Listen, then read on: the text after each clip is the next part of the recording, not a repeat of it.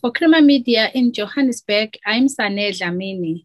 Political struggle veteran Jaki Seroke is in conversation with Polity about his memoir titled Zwelethu. So, Mr. Seroke, this memoir details how you grew up in Alexandra under difficult circumstances, if I may say, and your role in the liberation struggle. Can you please give us some insight?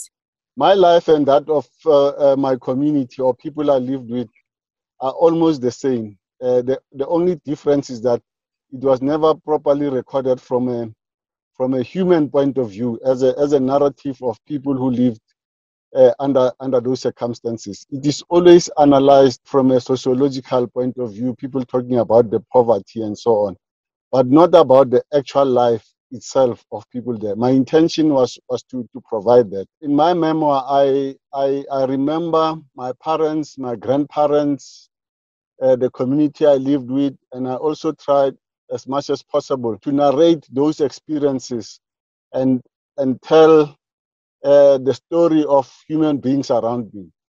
I in particular emphasize the point that politics became you. You did not become a politician. And the circumstances forced that upon us as we grew up, because during that period, in a community of Alexandria, which was different from what we have now in terms of population sizes, the experience has always been that you would become political. That's one. And this is how it happened. First, we lived with almost every other people except for whites in the area. We had Indian traders in First Avenue. We lived cheek by jowl with the so-called coloureds, and we lived with each other next to each other's houses, whether you were Zulu or Sotho or Shona or Ndebele or Swati or Tswana, so we just lived next to each other. So we did not know the concept of tribalism except as our background, and those people who lived there became urban dwellers who had aspirations almost like that of people we saw next to us, particularly the white community. We established values like liking decent clothes, new houses, new things that we saw in the shops and so on. So we were exposed to the modern world, which is different from people who come from the rural areas. And this is the experience I try as much as possible to portray, because that kind of narrative of the urban born hasn't been highlighted as much as it should be. We people of Alex of the time, even today, because we have grown up into generations in the urban area and have gone to influence areas, township areas around Gauteng, we regard ourselves as another, if you like, another tribe. We do that because we do not have affinity with the rural areas. I think it's a field of study, but my contribution is talk about the human beings there and how it influenced my politics. And would you mind briefly explaining the title of this book, Zwelethu? The title really comes from and it's a symbol of the ambivalence and transformation that individuals had growing up in Alex. I myself, when I first joined the politics as a young man, there was a lot of harassment of activists. So my friends around me decided to call me Zwelethu because I always spoke about our land when I took up a platform. And in the book, you speak about your grandmother, Messina. You were very close to her growing up, and she also instilled valuable lessons to you. Can you tell us about Messina? Yes, Messina was in her family. She was the eldest child. I think her parents had 6 children, and she was the eldest as a woman. But because she was the eldest, she was given responsibility, like the eldest child, to look after her siblings and to be entrusted with issues of leadership.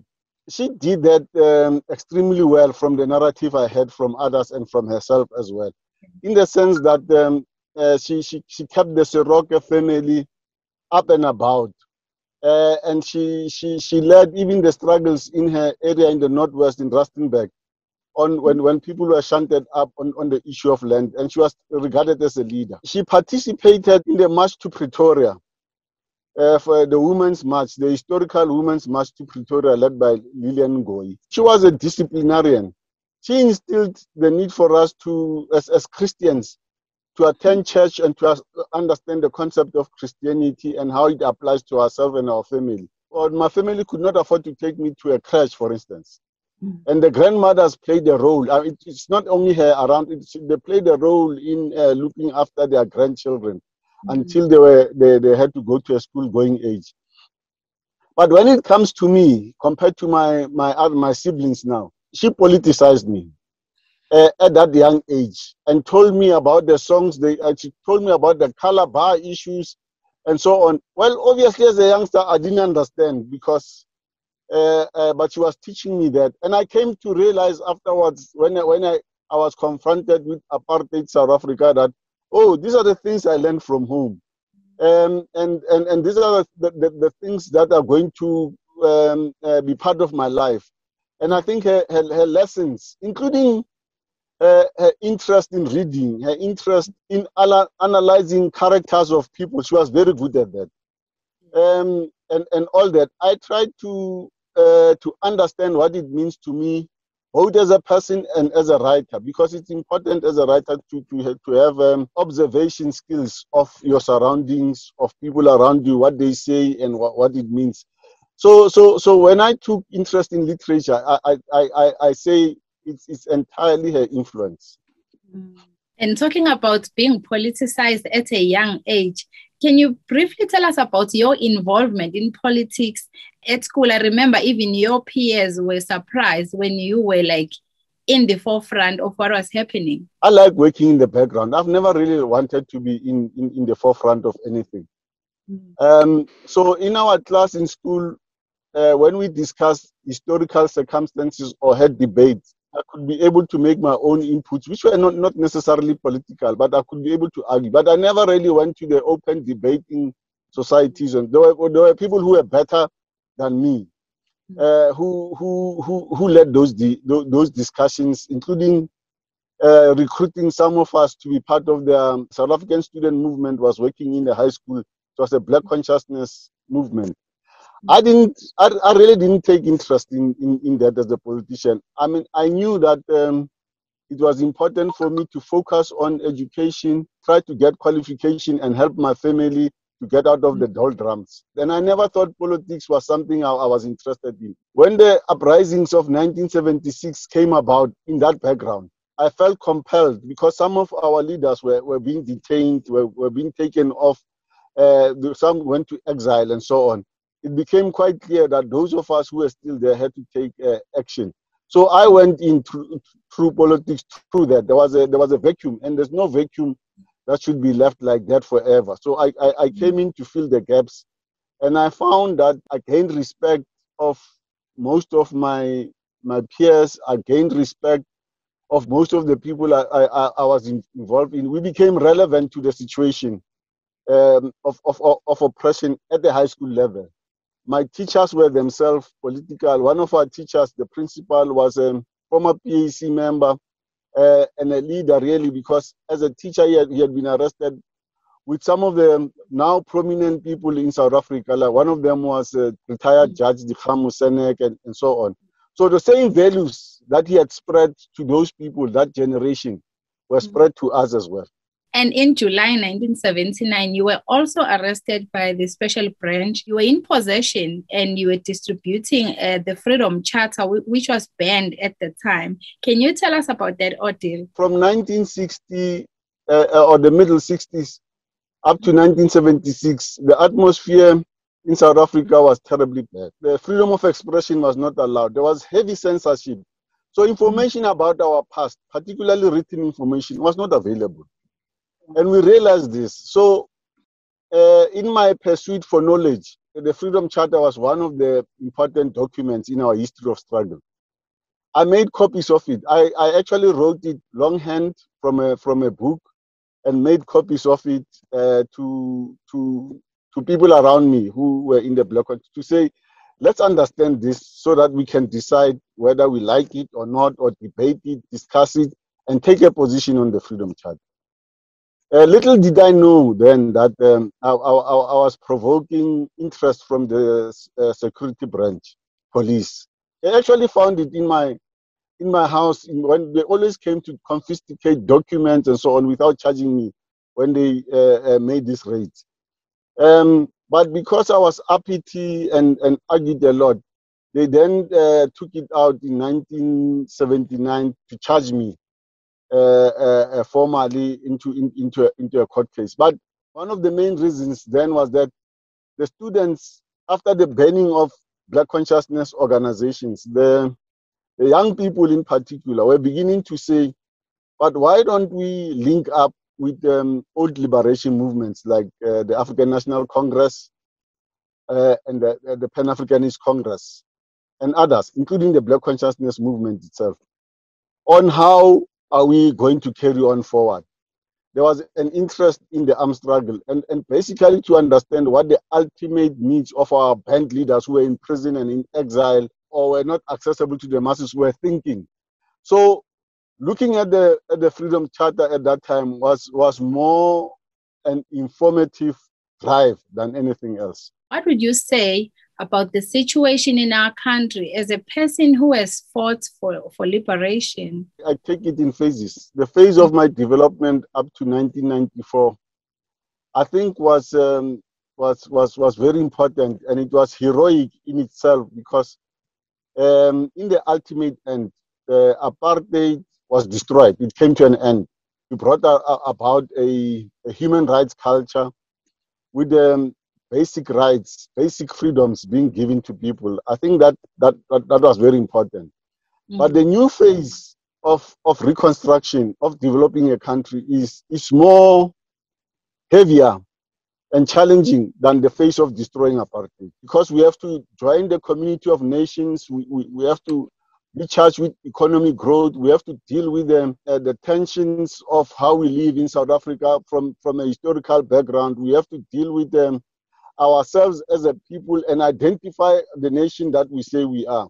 We have to deal with the management of administration in our communities through local government, and we all have to do this with minimum standards that are expected of us. Now, an oppressed people generally have deficiencies. They don't, for instance, understand the culture of money. They don't understand the culture of, there's no civic education that has been provided to most people. So when I look at current South Africa and how we deal with this problem, we've had the most strikes and uprisings in the streets since 1994. People always complained about service delivery. They complain about internal problems with their leaders in these organizations. They complain about almost everything, including the high cost of living and the problems that were expressed fully through Marikana, where people demanded decent wages on par with international standards for miners, and they were killed, shot and killed. We have problems with our leaders in the local government. Some of them have very scanty or no education at all and cannot be able to understand basic responsibilities expected of them as councillors. And I dare say that some of them do not even understand the critical issue of a budget. All of this is because people were not adequately prepared. Our constituencies our constituency now in South Africa compared to white people is still a little backwards, in the sense that they are unable to call for account and responsibility from their leaders. They are unable to deal with the transparency that's necessary when you give people a mandate and that they must account back to you, because they don't understand how that works. When you look at the local government 2021 that we come from recently, the turnout of whites at the polling booth is pretty fair and it has gone on well. Whereas in the other areas, when people feel they are enchanted with the way in which government is dealing with them. They decide to sit at home and not take any interest at all. So these are for me elements that show that whilst we have gone into a different phase, there are still challenges in our society, and these are challenges that come from our past, and we've been unable to deal with them adequately. And you also speak in your book, Mr. Seroke, about your love for art, and especially at Raven Press. Can you tell us how you use that to still push your underground work for the PAC? I mean, to enjoy literature and art is it's very important, and I think people do that from different angles. But I took to literary matters very seriously. I mean, reading books almost all the time, and most of my friends were artists, intellectuals, and so on. And that sort of lifestyle, the literati type of lifestyle, became part of me. I realized that with literature, it gives the imagination an opportunity to grow, to understand the human condition, and to understand yourself, basically, because that's how it is. Even though literature also gives you when I say to understand the human condition, it gives you the opportunity to learn and understand people who are not in circumstances like yours. From the Raven Press days, I've grown in leaps and bounds. And I think the education that I received from my colleagues and my friends during that period is greater than the ones I get from formal education. And I think that it's very important that we have a right attitude towards education, because education is not necessarily the four walls of a classroom or a lecture room. We can learn from each other. And lastly, what are you hoping readers will take away from your book? I have attempted in this memoir to use what the Japanese call autofiction, and autobiography mixed with fiction. And fiction is not necessarily fantasy. It makes our realities much more understandable, because you get the atmosphere and all that. So I'm in my memoir, I'm trying to give my own experience, the sociological experience of the situation where I come from, and my way of putting it as part of the greater understanding of human society. And I think that if readers tackle it from that angle, including criticizing what I say, because some of the things I do are unconventional, are from a creative point of view. I don't say the story in a linear way. I say the story as we speak. You know, when people speak, they can just jump to another subject and come back to the story again. I do those type of things. It is all meant for people to enjoy the literature. There was Jaki Seroke in conversation with Polity about his memoir titled Zwelethu.